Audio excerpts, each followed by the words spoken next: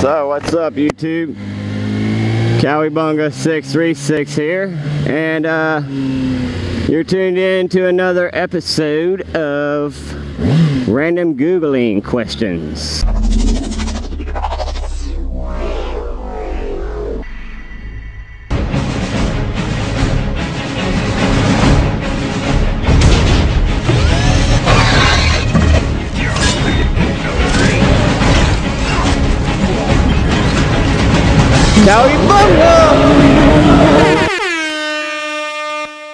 And today's topic, coming to me at work, I was thinking about my bike and how new it is, and how, you know, there's a lot of people on two wheels now.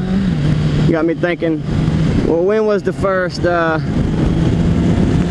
bicycle made? You know, who made the bicycle? I couldn't find out who actually made the first bicycle. Because it said there's no real answer, and you'll see. I'll throw a clip in here of when I searched it. According to an historian.view, it is not possible to attribute its invention to any single person. Still, what is clear is that the early ancestors of the modern bicycle were in use by the early 1800s. In 1817, Charles Barrett von Dries of Sauerbrunn devised a front wheel capable of being steered. Huh, okay. Well, there's your answer. Mr. Charles Baron von Dries devised a front wheel capable of being steered in the 1800s. 1817.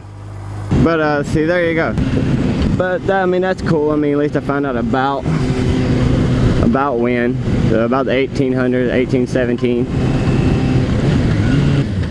If you guys have any thoughts on that would like to share, or as always, if you would like to ask me, you know, a question, or if you would like a question for me to ask and, you know, do a vlog about it, go ahead and let me know. Shoot me a comment. Alright, peace. Alright.